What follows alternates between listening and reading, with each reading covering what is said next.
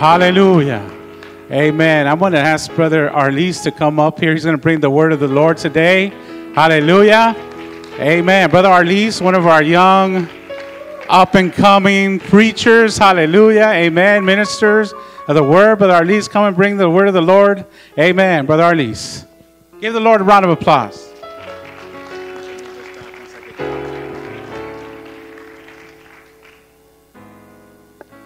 Praise the Lord, church.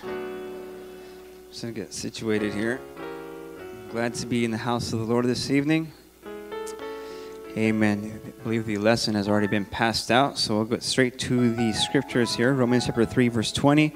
I would like to give honor to Pastor Delgado for allowing me to speak to you all tonight. I'd like to give honor to God as well. Romans chapter 3, verse 20.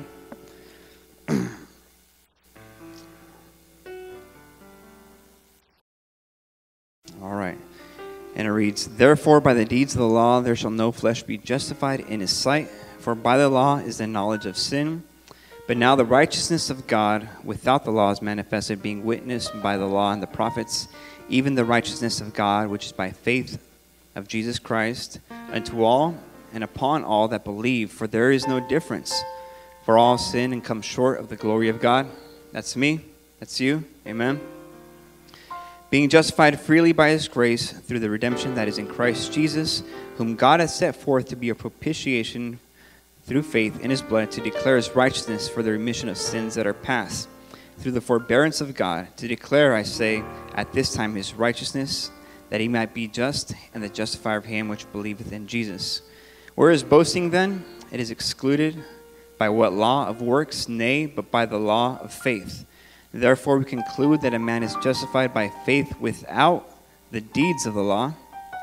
So I'll read that again. "Therefore we conclude that a man is justified by faith without the deeds of the law. Is he the God of the Jews only?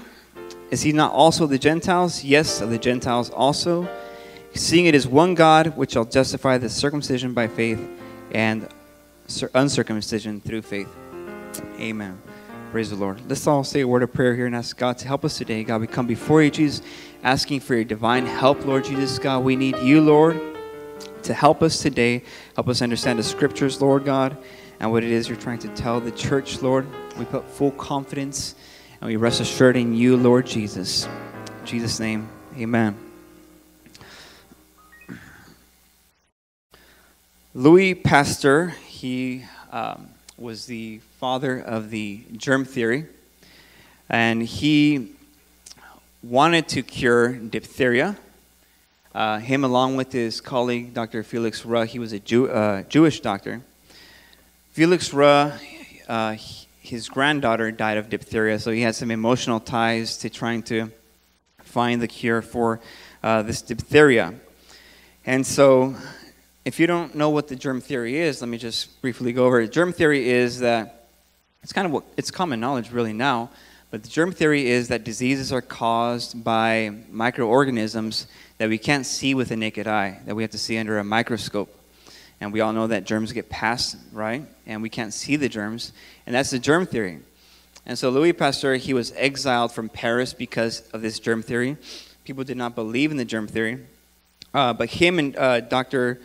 Felix Ruh, they tried to find a cure for diphtheria. So there was a forbidden laboratory where they would do all their research, and they would go out in the forest not too far from Paris there, and they started growing diphtheria to study it more, to see how it works. And so Louis Pasteur, he opens the vault where there's all this diphtheria. There's enough diphtheria in a pail to kill the whole country of France, all right? And so they grab this diphtheria and they swab 20 horses, the eyes, the mouth, and the nose. All 20 of those horses get a fever, and all but one of those horses die. So there was a real need, and there was a real need for a real disease. There needed to be also a real cure. I think that if we look inside of us, every single one of us, we know that there's a real need inside of every single one of us, right? It's easy to admit that something is wrong with not just the human race and humanity, but it's easy to admit that something is wrong with us. We seem to always be wrestling and not content. And Pastor was talking about contentment this past Saturday. I think it's a timely message. We're just not content. We're always wrestling. We're always trying to get better and do something better. And it's good to try to get better, but godliness with contentment is still great gain. So we know something is wrong, and we feel that we've fallen short in many areas of our lives. If we've fallen short paying the bills, we may feel that, I didn't have enough money to pay the water bill this month. Or if you had enough money, man, I didn't have enough money to save as much as I wanted to save, right? We're always falling short on something. Beauty is fading, and so we're always falling short when it comes to beauty. Isn't that right? We live in a society that wants to be forever 21. They're constantly looking for the fountain of youth, and they think it can be found through maybe surgical interventions. If they make their body look a certain way, then they're in. They're good. They're made right. They're cured from that. So they're ever working for the perfect body, and you see this when we pay. Well, not we, but a lot of people pay any price really for a fitness trainer, because this fitness trainer is going to help them get their body looking a certain way. They'll pay any monthly fee as long as it guarantees them the result, and they get their cure, so to speak. We'll buy these workout videos, and I'm a victim. The P90 X3, and I haven't bought the Insanity, but when Shaun T comes out with a new product, I'm sure people will be flocking to that. So we look to these workout videos to give us a remedy, to give us a cure for our physical blemishes, right? We want to look a certain way, have a certain physique. And that's a good thing, to be fit. But we're always falling short. We're never content. There's always something else. There's always something else to climb. Perhaps hair loss could be an issue with you, and you turn to Rogaine, hoping that Rogaine is the cure for your hair loss. And if you have a receding hairline, you start really getting paranoid, but don't get paranoid. Be comforted, because you really don't lose hair. Hair just migrates. It turns wiry, too, to the chest and the nose, and just hair migrates, right? So there's hope. Or we may turn to a magic pill, right? Lose 10 pounds in 10 days and maximize your Oreo habit, no problem. We look for that magic pill. Variety of pills for a variety of different problems. Not too long ago, I ran across somebody who took the FemFem diet pill, and apparently it was popular in the 90s, and it was off the market now in the 2000s. A lot of people didn't have any side effects, but a lot of people had very bad side effects. It pretty much put them on a death sentence. Would have liver failure, pulmonary hypertension, holes in their heart. It was a mess. You could have very healthy-looking people. All of a sudden, they take the FemFem pill, the diet pill, and they are pretty much on a death sentence. It was very, very sad. Perhaps it's not a physical beauty that we need a cure for. It may just be something quick, a quick stimulant, legal or illegal. The legal ones, we can just talk about the 5-hour energy drink, right? When you got to get stuff done. Gatorade is the thirst quencher. Dr. Pepper is just what the doctor ordered. And if you're hungry, why wait? Grab a Snickers. Snickers satisfies, right? We're always looking for some kind of cure. Now, let's say that Brother Marlon and I, and we'll say Brother James, we jump off a boat because the boat is it's sinking. And we don't want to drown, so we're going to go swim to an island. The nearest island is 10 miles away. Let's say that I could swim like in a 5-foot pool. Then after that, if it's like deeper, start getting paranoid and I sink. So let's say I only go 100 yards. That's still not pretty bad. I don't think I could do that. Let's say I go 100 yards though, okay? And I sink. And then Marlon, he's pretty fit, so he goes and he swims for about 5 miles, and he sinks eventually. Brother James, he goes for 8 miles. And nothing's going to stop him, but let's say it's just a shark comes by and just eats him up or something like that, right? So he was going to make it, but just to say something really bad happened, God forbid. So I drown at 100 yards, Brother Marlon drowns at 5 miles, and Brother James drowns at 8 miles. What do we all have in common? We all fall short. We all fall short. In our finances, some may have more money than others, but we still fall short, right? In happiness, some may be more happy than others, so to speak, but we still fall short. In our moral records, in our good deeds, in our good works, in our giving to the poor, in our donations, some may do more than others, but we still fall short of that perfect measure. In your handout, you have Romans chapter 3, verse 23. For all have sinned and come short of the glory of God. All have sinned and come short of the glory of God. Tonight I want to talk about 4 things mainly. It's on your handout. We need a cure. Okay, there is a need. Number 1, there's a need for the cure. We're going to talk about what is the cure, who is the cure for, and how do I get it. So number 1, the need. What is the cure? Who is the cure for?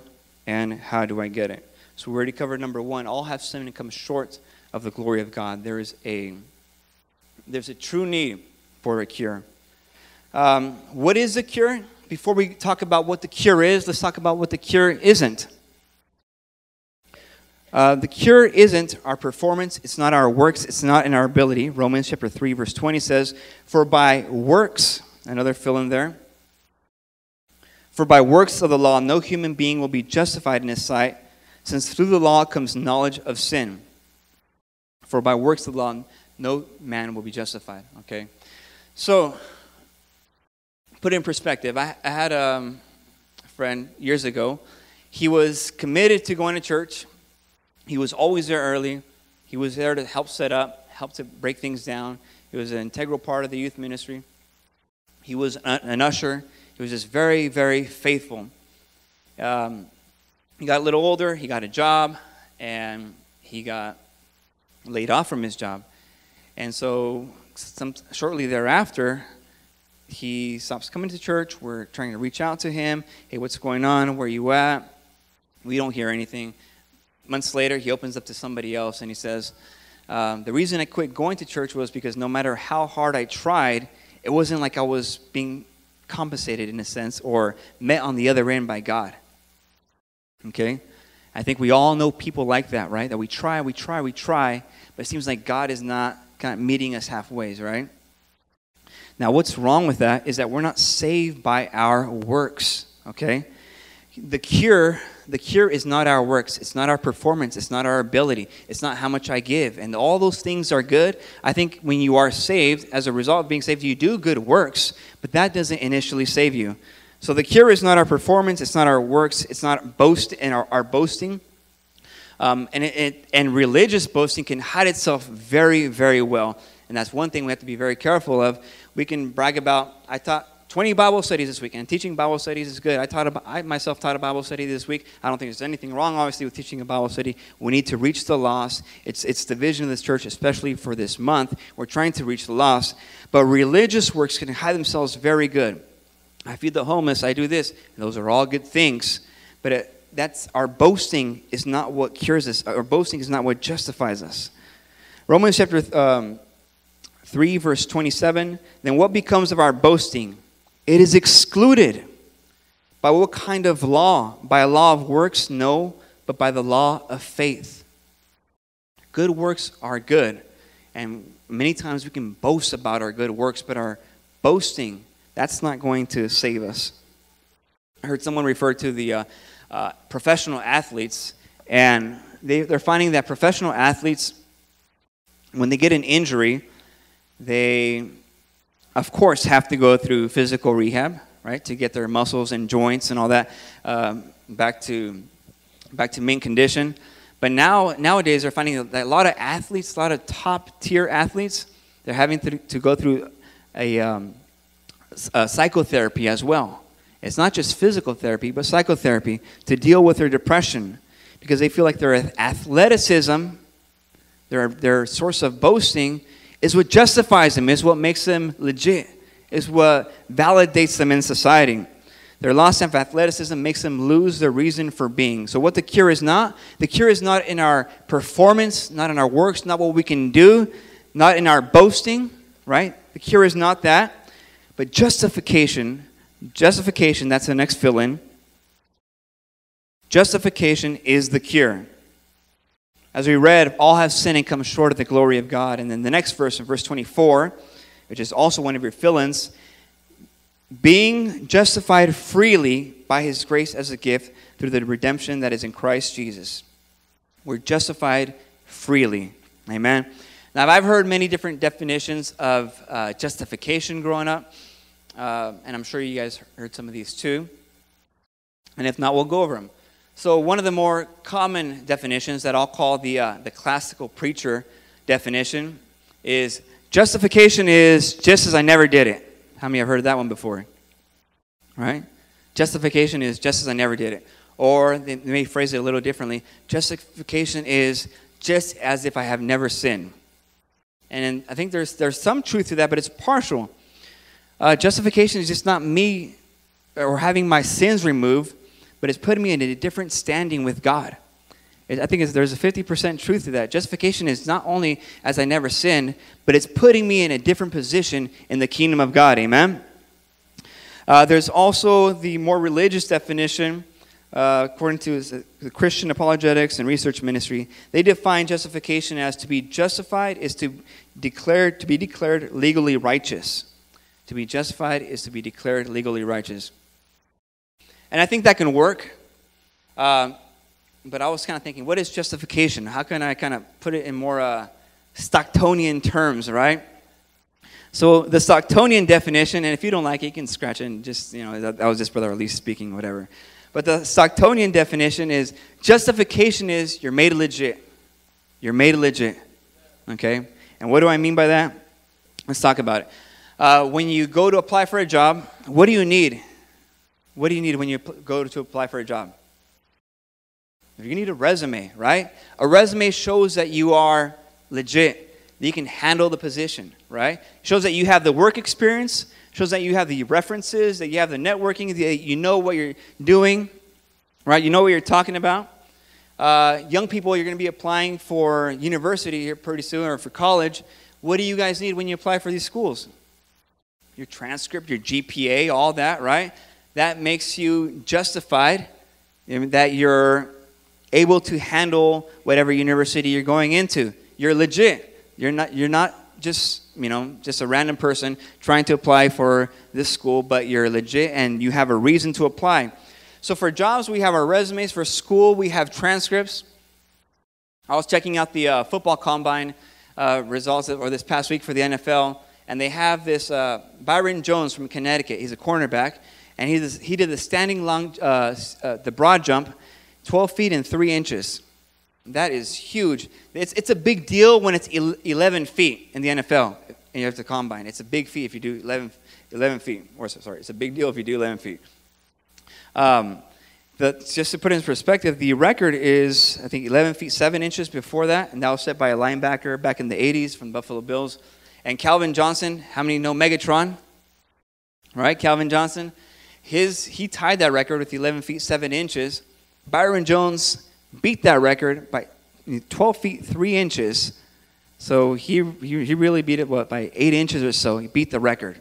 11 feet is big stuff already that they're talking about. Now 12, that's unheard of. So what's Byron Jones saying? He's saying, I'm legit. I can play in the NFL. I have the athleticism. I qualify. I am justified. Right? Romans chapter 4, verse 3, for what does the scripture say? Abraham believed God, and it was counted to him as righteousness. How are we made legit? It's not by our resume. It's not by our transcripts. It's not by our athleticism. But we believe God, and it's accounted to us for righteousness. Amen? Do I have any believers here at Lighthouse of the Valley? We believe God can do the impossible. We believe God can do miracles. We believe we're justified. We believe that God has a cure, that we don't have to turn to other sources for the answer. We believe in God, amen? And it's accounted to us for righteousness. So how did this work? How does justification work? Romans 3, verse 28 says, for we hold that one is justified by faith apart from the works of the law. Dr. Jack Fish, he's a professor, I believe, at one of the seminaries. He says justification is both a positive, and that's on your fill-in. Justification is a positive and a negative. The negative is, blessed is he whose transgression is forgiven, whose sin is covered. Blessed is he unto whom the Lord imputeth not iniquity, and in whose spirit there is no guile. The negative is my sins are removed. That's the negative of justification. The positive is I have favor with God. I have a right standing with God. It's a whole different life. It's not just that my sins are removed. I'm still the same person because I don't have the ability to become a different person. But justification is my past is removed and I have a new life and I have the ability, amen, to expand upon that new life because Christ has given me the power and the strength. Justification is a positive and a negative. Don't just look at it as, oh, my sins are forgiven and that's it. No, there's a whole new life to live. Amen. Romans chapter 4, verse 25 states that Jesus was delivered up for our trespasses and raised for our justification. Dr. David Bernard, the superintendent of the UPC, he writes in his book, Holy Spirit, or Justification and the Holy Spirit, he links justification with the resurrection of Christ. And that's also a fill-in with the resurrection. There's a link between justification and the resurrection. I find it interesting, and I've been studying Romans quite a bit lately. If you look at Romans chapters 1 through about 4, talks about repentance and being justified inside of God. Chapter 6 starts talking about baptism and identifying yourself with Christ in his baptism. Chapter 7 and 8 talk about living the Spirit-filled life. That really echoes the Acts 2:38 message, repent, be baptized, receive the Holy Ghost. It's not exempt from anywhere else in the Bible, but there's big, long expositions of what that really is. When you're living a repented, justified life, read Romans chapter 1 through 4. Really, you can add 5 to it as well. If you want to read more about the baptism, the remission of sins, we're buried with him by baptism into death, Romans chapter 6.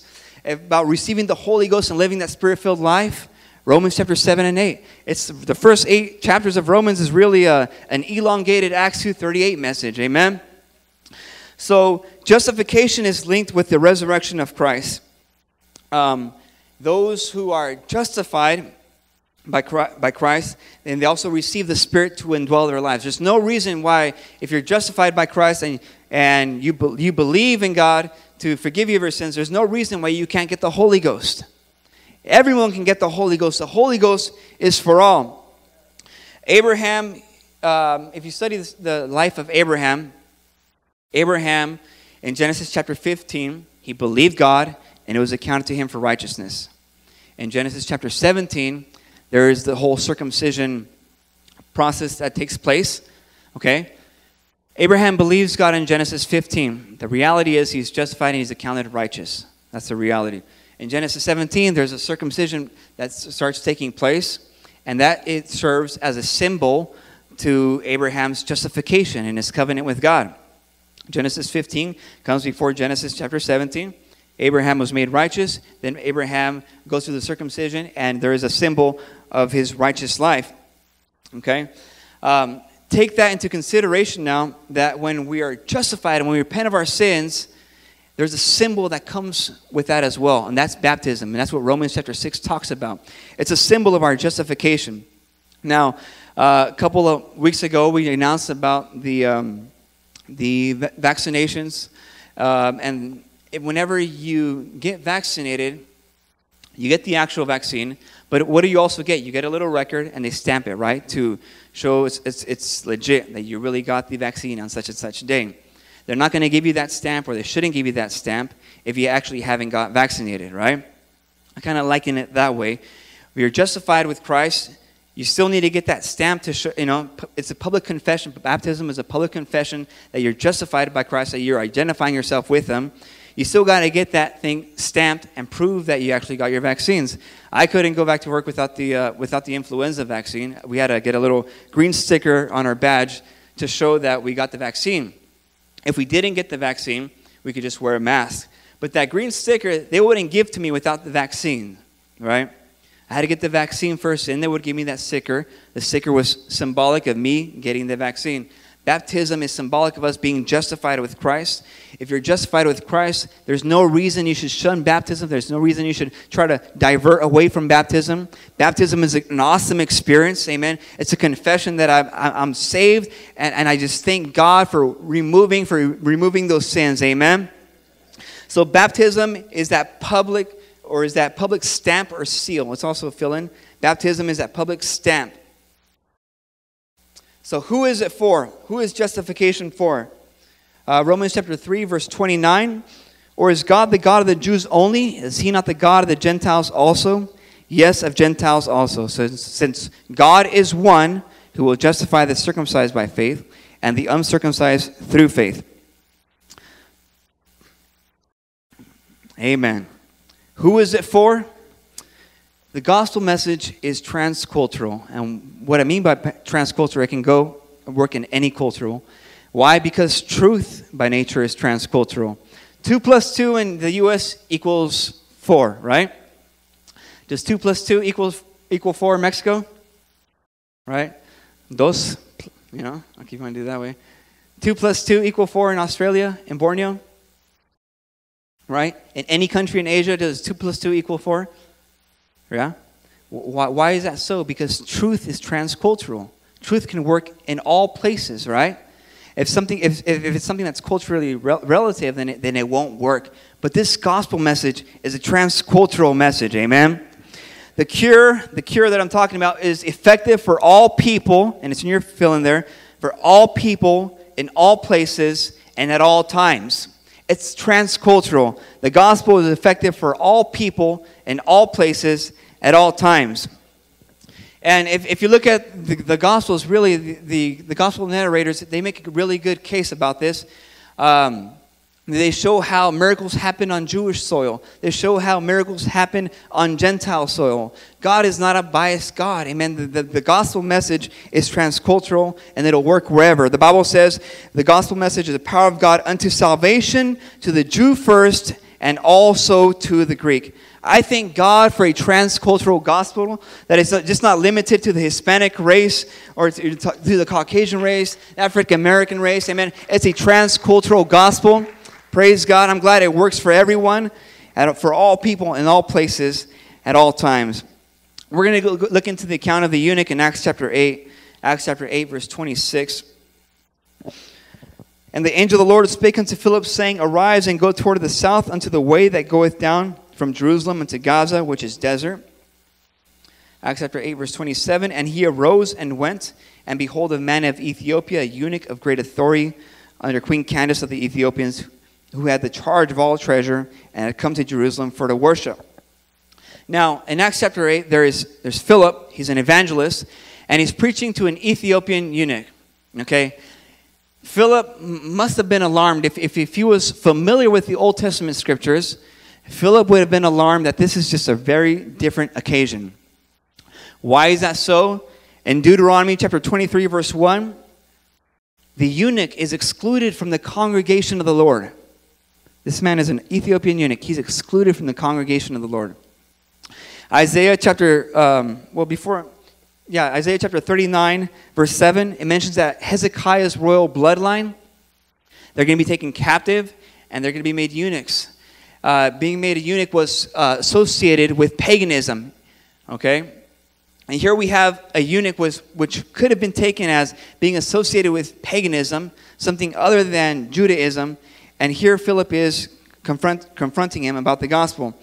If you look at Isaiah chapter 56, verses 1 through 8, it welcomes the foreigner and it welcomes the eunuch. So there's a prophecy that one day the eunuch, that person who's been outcasted and excommunicated from the house of the Lord, and the foreigner, the outsider, they're going to be welcomed into the community of believers because the cure is for everyone. Isaiah chapter 56, verse 1, Thus says the Lord, keep justice and do righteousness, for soon my salvation will come and my deliverance be revealed. Verse 3, Let not the foreigner who has joined himself to the Lord say, The Lord will surely separate me from his people. And let not the eunuch say, Behold, I am a dry tree. Okay?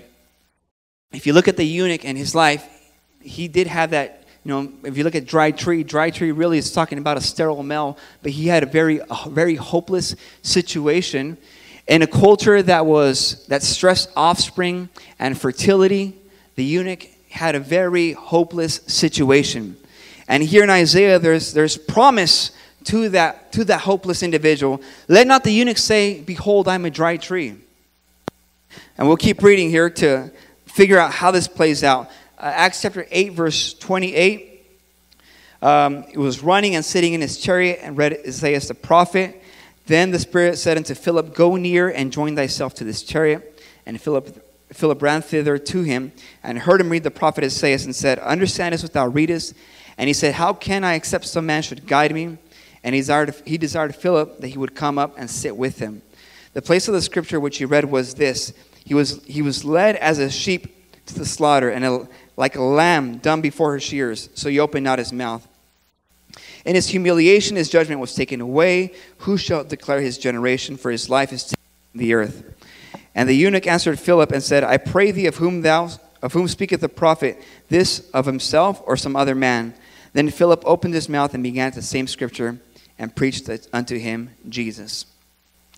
For the common, Christian that's oriented to Testament scriptures, they would look at Isaiah chapter 53 and they would know that it's Jesus. But the Jews didn't believe that it's don't believe that it's Jesus, obviously. They did believe that it was the Messiah, but about the 11th and 12th century, by the name of Rashi, he came along and he said that this no longer means that it's the Messiah, it's the nation of Israel. So now that's why the Jews believe that. Time to go into the different flaws with that situation, but that's why the nation of Israel does not believe that Isaiah 53 refers to the Messiah. But going back to the in verse 36. Test. Praise God. Thank you. Okay. Acts chapter 8, verse 36. And as they went on their way, they came into a certain water, and the eunuch said, See, here is water. What doth hinder me to be baptized? And Philip said, If thou believest with all thine heart, thou mayest. And he answered and said, I believe that Jesus Christ is the Son of God. And he commanded the chariot to stand still, and they went down both into the water, both Philip and the eunuch, and he baptized him. The eunuch, he was a foreigner, and I should say the individual in Acts chapter 8 was both a foreigner and a eunuch, and that's in your handouts there, who had been prohibited entry by the law. He was a eunuch and a foreigner, and he had been prohibited from coming into the congregation of God. What the gospel does, it tears down social, ethnic walls. It tears down walls of division. When I look at the church is the place where I meet people that are most unlike me, but most like me. What I mean by that is the churches where I congregate with people that, we come from different backgrounds, different cultures. We may speak different languages, and they're very unlike me in that regard, but they're most like me in the regard that the mission to life. Amen. The mission to life. What are we here for? Amen. We're all justified by the blood of Christ. We're all one body. And so the churches where I congregate with people that are most unlike me, but like me at the same time. And here we see that the gospel message is inviting, and our ministries must also be inviting as well. Praise God. Amen. This month's theme is reaching the lost. Reaching the lost. And when I was reading the story of the eunuch in Acts chapter 8, it goes along with that theme that we're reaching the lost, and the cure is for everyone. It doesn't exempt you. I know a lot of cures. If you have such a condition and this condition, you can't try this medication, right? There's all these things that they rule out beforehand. But the gospel doesn't work that way, because the gospel is a cure for everyone. And if you look at the hopeless situation that the eunuch had, in Isaiah 56 verse 3 says that he instructs the eunuch to not let him say, Behold, I am a dry tree. Don't let the eunuch say he's a dry tree. Why? Because he's no longer going to be a dry tree, but as a matter of fact, he's actually going to be perhaps the father of the gospel to the people in Ethiopia. Right? A foreigner and a eunuch, a total other, an outcast. And Jesus is always inviting the outcast, the poor, the widow, the immigrants, the Old Testament talks about. Every one of us, too, we have our own set of dry tree situations. We have our own set of hopeless situations. But the gospel is a cure for that, amen? It's justification. It's the cure for our dry tree situations. So how do we get it? Number 4. How to get the cure? We have to recognize that it's not by works. It's not by something that we do. Romans 3:28, for we hold that one is justified by faith apart from the works of the law. How do we get it? We have to acknowledge that it's a free gift. Another fill in there. We have to acknowledge that it's a free gift. Who are more apt to accept free gifts? when I consider society, I think that poor people are more apt to consider free gifts. The Bible says that, unless you become like children, you're not going to inherit the kingdom of God. Because we're so used to working all our lives. And if we don't have any input in us attaining something, then we don't want it. Oh, if I can't work for it, I don't want it, right? I'm guilty of that. Blessed are the poor in spirit, for theirs is the kingdom of God. So we have to acknowledge that it's a free gift. But in order to do that, we have to humble ourselves, therefore, in the sight of God. It's not going to be by anything that we do, by anything that we work out, but we have to humble ourselves in the sight of God. When we get the cure, we have to stamp it through baptism. That's another fill in there. Stamp it through baptism. You can read Romans chapter 6 to find out more about that. And we experience it through the Holy Ghost, or through the Holy Spirit. We experience this justification as we live concrete lives in the Holy Ghost. Amen. Brother Ian, if you can come and play. Amen. Remember how we talked about diphtheria and the disease that was going on in France? Remember Dr. Rose's granddaughter, how she died of the black diphtheria? You guys remember that together with Louis Pasteur, the father of the germ theory, that they tried to find a cure? Do you guys remember how Louis Pasteur was exiled from Paris because of the germ theory? You guys remember how they were relentless, the Jewish doctor and Louis Pasteur, they were relentless in trying to find a cure? Do you guys remember how his colleague, Dr. Ruch, inoculated 20 horses with diphtheria? And do you guys remember how all the horses but one died? They said for several more days, this final horse lingered, lying pathetically on the ground, while Ruch, Pasteur, and several others were sleeping on cots in the stables. And the orderly on duty had been instructed to awaken the scientists should there be any change in the animal's temperature during the night. And at 2 o'clock in the morning, the temperature showed a half-degree decrease on that one horse that was alive. And so the orderly, he awakened Dr. Ruch and informed him of this. Come morning time, a couple hours later, the temperature decreased by 2 degrees. And by nighttime, the fever was entirely gone, and the horse was able to stand, eat, and drink. So Dr. Ruch's really excited here. He's on the verge of some kind of scientific breakthrough, right? And so he takes a sledgehammer, and he strikes this beautiful horse between the eyes, gives it a death blow between the eyes, and he draws all the blood from the veins of this animal that had developed the black diphtheria, but had overcome it. The scientists drove as fast as they could to the municipal hospital in Paris, and they forced their way past all the guards. And they went into this room where 300 babies lied with diphtheria. They inoculated all 300 babies, and all but 300 survived. All but 3 lived and recovered completely. Why? Because they were saved by the blood of an overcomer. The last scripture on your lesson here, Romans chapter 5, verse 9. Much more than being now justified by his blood, we shall be saved from wrath through him. Amen. The cure. What is the cure?